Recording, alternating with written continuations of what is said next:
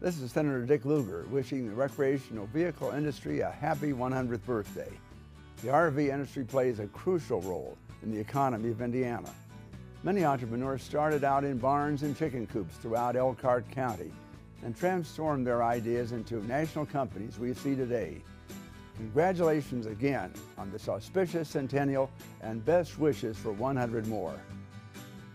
Hi, I'm Keith Bellows, editor of National Geographic Traveler. For more than 120 years, National Geographic has inspired people to care about our planet, to enjoy nature, to be explorers. As you celebrate your centennial year, everyone at National Geographic joins me in saluting your industry and the millions of RVers on the road. You're true explorers at heart, with new destinations, amazing adventures, always on the horizon. Happy anniversary and our best wishes for continued success.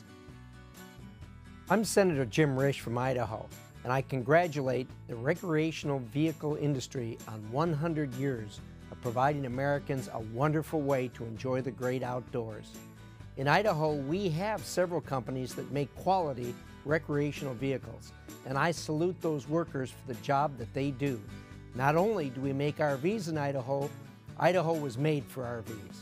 Whether it is majestic mountains, deep canyons, or high desert vistas, Idaho is the perfect place to enjoy the RV lifestyle. Again, congratulations on your 100th anniversary. Hi, I'm Walter A. Williams Jr., the winningest bowler on the PBA Tour, and I love my motorhome. It allows me to travel the tour with my family.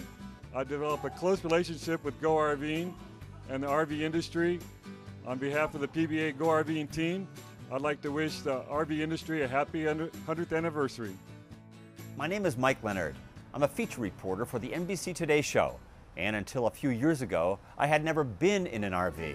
Then, out of the blue, I decided to give my elderly parents one last adventure, a month-long cross-country trip in a rented RV.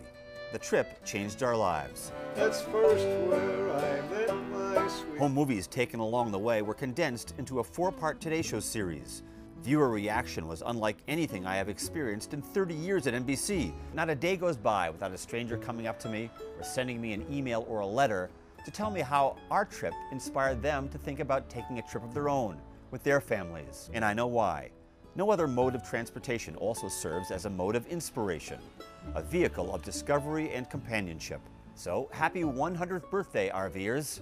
A heartfelt happy birthday from the Leonard family.